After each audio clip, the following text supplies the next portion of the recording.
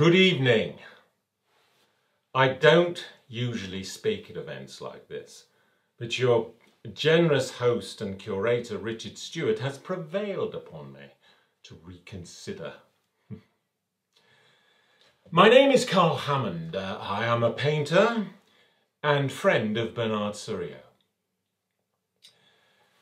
I met Bernard while vacationing in Spain. You see, we were both running with the bulls when one of them, well, we soon discovered we had much in common, more than both being painters.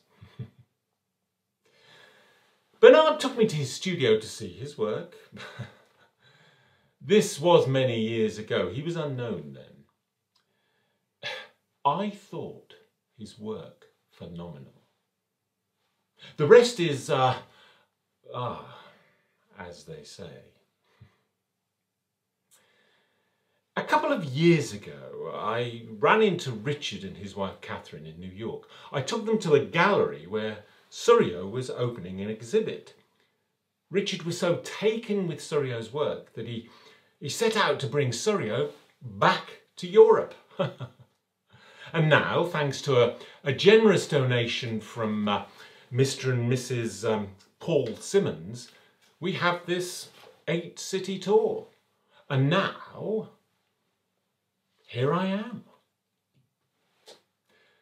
I'm sure Richard would like me to say something about Suriau's work. The tones and textures, the non-representational experience, the aesthetic concept, the singular collation of colour, or whatever else the art theorists or intellectuals are saying nowadays. Well, I am a painter. If you want that sort of thing, you can talk to a critic.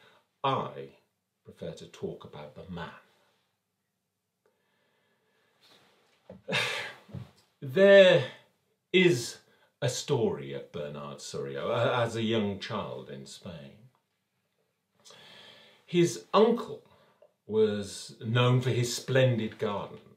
It was said of his uncle that his talent was a gift from God, that his beds of flowers flourished far into excess, and the abundance of colour and beauty that flowed from the fertile soil generously filled the windows and walkways and gardens of the village. Well, one day the uncle died, and it fell to Suriau's mother to prepare the old man for burial. And so, with Bernard in hand, they set out near dusk. Bernard's mother was unusually quiet, but she talked a little to the young boy so that he might begin to understand. Bernard certainly felt his mother's mood and longed for the uncle with whom he'd been clearly the favourite. Quietly, the two passed along the old road as the light began to fade. They arrived at the uncle's home as the vivid colour of day slips into the dark grey of night, and the reds and greens and yellows of the familiar flowers faltered, becoming hollow, ashen ghosts. Bernard's mother left him in the yard while she tended to the old man.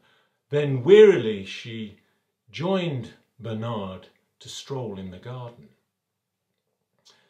After a while, Bernard stopped his mother and asked, "¿Qué hizo tío con el color?" What did uncle do with the colour? There was far too long a gap before she finally understood that question. Therein lies the soul of Bernard Suriau. Is there a more profound experience that shapes our lives than the innocent thoughts, contrasting experience, or innocent acceptance of a child?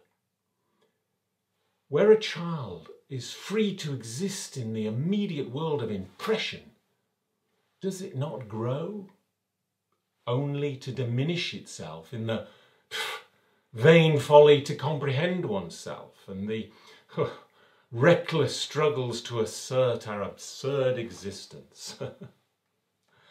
Ultimately, there's only failure in our presumption of truth and the justification of our arrogance.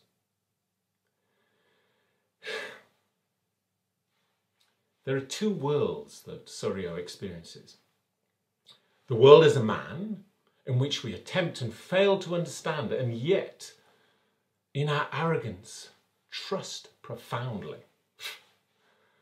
And that world as a child, in which we simply accepted, but no longer trust.